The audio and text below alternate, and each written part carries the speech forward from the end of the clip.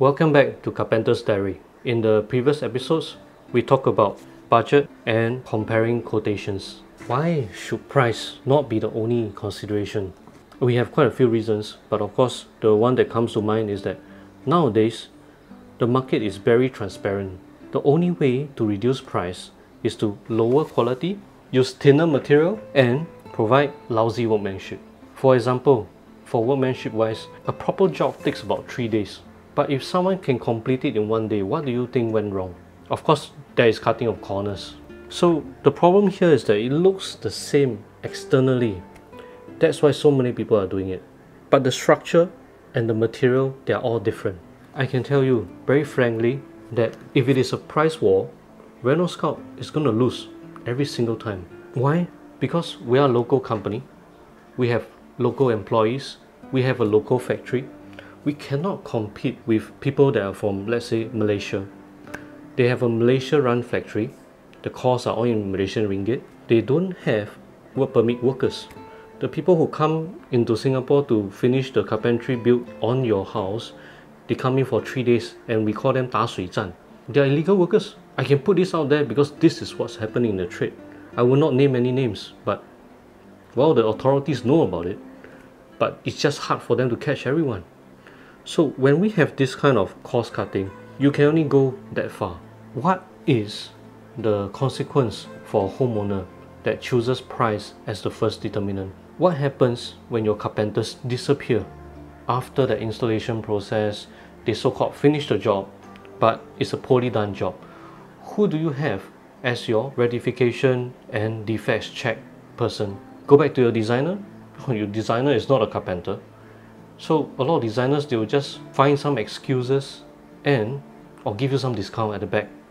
So either way, this is what is known in the trade. So anyway, people experience it before. I'm just telling you based on my customers' experiences and letting you make an informed decision that price should not be a determining factor. But if the war is on quality, then I'm very confident that Reno Scout is up there. Why can I say this? It's because the well-known interior designers, the big names out there, we actually take jobs from them as well. We are their subcontractors. In some cases, we build some of the shopping center showrooms. We build condo showrooms as well. The showrooms that we are talking about is not the showroom that is going to be tear down after you buy a flat or after you buy the condo. The showrooms we are talking about is those that are unsold after 6 months of TOP or before TOP. We go in, we renovate the place. The budget is easily in the 6-figure sum. The designer decorates the place with furniture. It's moving condition, perfume and everything. So now they're selling to a ready target. This kind of showroom, the expectation of the workmanship is the cream of the crop. Not all carpenters can build this kind of showrooms. So we are one of them. You can see from my face, I'm very proud. But that is after 3 generations, the accolades that we built up. So I'm okay if you say that this is something that you can see the pride on my face. But this is why we take pride in Reno Scout's work. A lot of homeowners are now very savvy. So that is why we have non-stop projects and our reviews are fantastic. So in summary, I got a Chinese phrase for you. A lot of people say this about Reno Scout, which is 10 words. 用了多说好，没用多说贵. You'll be very surprised that actually the price difference that we are talking about here is not a lot. Sometimes it is just 10%. Depends on the material choice and the workmanship requirement and special requests like using ABS to finish the edge. In fact, all edges of the carpet, we've done that before. That will add up to your workmanship cost as well. But in actual cases where you compare apple to apple, you're talking about 10% or less. So this is the price of doing a job well. Cost is not always the first priority. It is true that there are contractors out there or even companies out there, IDs out there that can charge very cheap to finish a job. But at what expense in terms of quality, workmanship and 偷工减料? That means shortchanging you of the correct materials. There are very absurd cases. Just a quick example. For cement screed, for us it costs a certain amount of money depending on the size of the unit. So let's say it costs $2,300 for a 4-room flat. We had a competitor that charged only $1,800. So where is the $500 going? I don't have a markup of $500. So I am unable to take out the project at $1,800. So the day when they were doing their cement screed, I went up to take a look because I want to know who my competitor is and how they can cut the cost. Oh, you'll be amazed of what happened. I was shocked to see what's happening. They flooded the unit with a water hose. They pour packets of cement onto it and they started to mix the cement on site. I've never seen anything like that. I've never seen people wetting the whole floor like a swimming pool and doing cement screed this way. So what's the end result? The end result is that the unit should have been dried a week ago. It took 3 weeks to dry the unit with fan and spotlights to go and try to dry up the cement screed. Why do we need dry the cement screed? Because when cement screed is not dry, the veneer floor cannot go on it because the moisture will be trapped forever. And the worst thing is that project had their veneer flooring installed and taken apart 3 times because the cement was not level. What happened in that project is that there was no self-leveling. This is a step that the owner did ask me, is it necessary? I say, for all cement screed, when you're accepting veneer floor, we will do a self-leveling. That is my take on all my projects. I want it to be perfectly flat before we lay in our flooring so that you do not face the issue of walking and you feel that your floor is actually moving. The movement is because the floor is not level.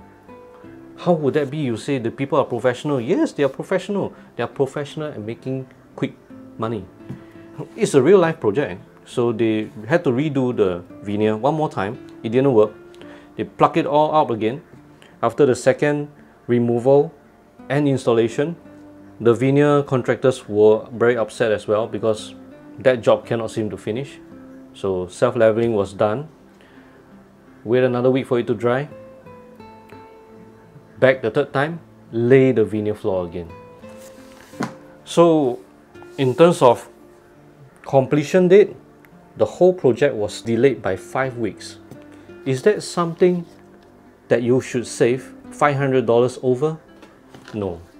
That example happened to one of my customers. So I feel very embarrassed because I warned them not to take up that cheap option of $1,800 on that cement screed. They chose to ignore my advice. They had to pay the price of delaying their moving by 5 weeks. I finished my project on time. I finished my carpentry, I finished everything else. But the veneer contractors had a big issue with them. Having to go back to a job site for 3 times, there will be additional costs incurred by the owner because this is of no fault to the veneer contractors. I had to go in and try to resolve for them, try to bargain for a bit of discount, but the thing is, it's not fair for the flooring contractor as well. I fully understand it. So the charges have been incurred, the time has been spent. In my many years in the industry, there are even worse cases. Cases of walls falling off for landed property because there was no rebar reinforcement given. There are many shoddy works done out there. I don't want you all to experience it, let alone come across this kind of contractors. So do bear in mind that cost should not be the only concern. Look through whether they are legit. Go to their Facebook page. Do they have customer reviews? And generally, what's your vibe of that person? I'm not a very 花花俏俏的一个人，我讲话只会老老实实的讲。I'm a very straightforward and honest guy, so I do step on people's toes. But let the truth be told, I'm here to do a good job, and hopefully, I can change the industry for good. Because I'm sick and tired of seeing all the shoddy work that have been done from predecessors that came before us.